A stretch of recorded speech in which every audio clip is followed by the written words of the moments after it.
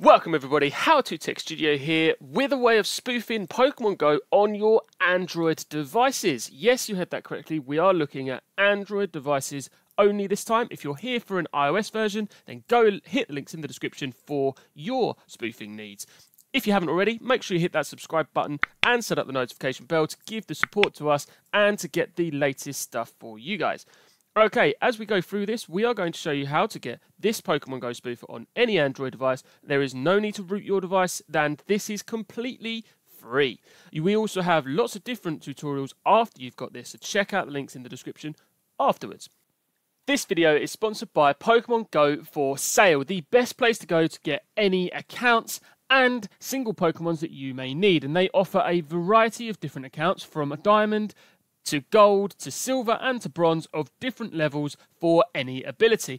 And you can also then go ahead and get lots of different Pokemon that you may need, shinies and certain IVs. And these are a really good place to go for all your Pokemon needs. We are also offering a 20% discount, so if you were to go and add one of these to your basket, you can then go on to apply a coupon and type in HTTS20 and click apply coupon for a 20% off anything on this site. So make sure you go ahead, check the links out in the description for Pokemon Go for Sale. This is the place to go to for your Pokemon Go needs. So without any further ado, we're going to go ahead and get this for you.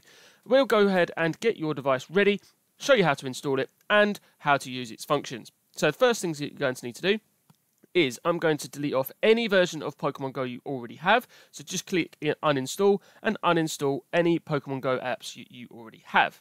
The next thing you're going to need to do is then you can go to your Safari, your Google Chrome or whatever web browser you use, and you're going to go to PGSHARP.com. That is PGSHARP.com and hit go.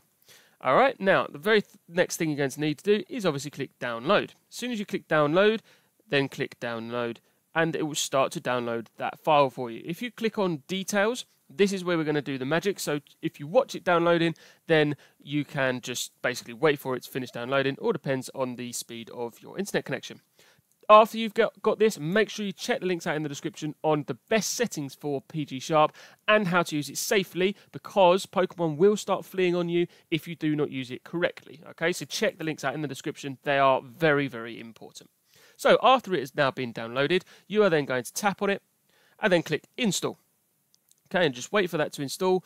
Again, shouldn't take too long, but we just need to wait for it to load onto our device. Again, when the latest version of Pokemon Go comes out, you'll need to do these steps again. So I'd recommend perhaps saving this video into yours or like it, and then you can revisit it when a new update from Pokemon Go comes out. But PGSHARP update their APKs very regularly, so if you do update something, then don't worry, just go back and do these steps again. Alright, so the next thing you can do is you go ahead and click open, and Pokemon Go will start to open, and down the left hand side there you will see you have PGSHARP ready to go. So all you need to do is just log in as usual. If you set the age to over 18, then you'll have all your different options. So go ahead and log in. So I'm just going to log into my HTTS account just to show you that it works, and put in your passcode as well. And then you can click on sign in.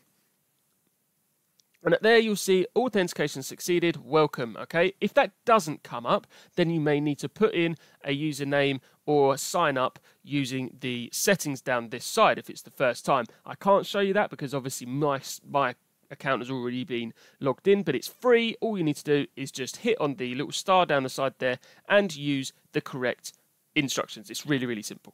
So, and that is pretty much it, guys. Now, as I said before, we are going to have two other tutorials that you should use. Always allow only while using the app. That's how it spoofs. If you want to use photos, you can, but I'm going to deny that. And I'd like to see some notifications. That is fine. So, as I said, I would like to see people using the tutorials in the description on how to spoof correctly and how to set up the settings for PGSHARP, as they are not the most easy of things to use, but once you get used to it, you'll then get the flow of it. very first thing I'm going to show you now, though, is to move the joystick around. It's a bit annoying at the top left there. So if you click and hold the two dots, the two lines, and you can move it around to anywhere on the screen. I like to have mine in the bottom right. Now, this is my current location. This isn't spoofed at the moment. So head to the links in the description on how to teleport around the world, snipe Pokemon, and to get the perfect settings for your spoofing. So go ahead, check those links out in the description now, and I'll see you there very, very soon.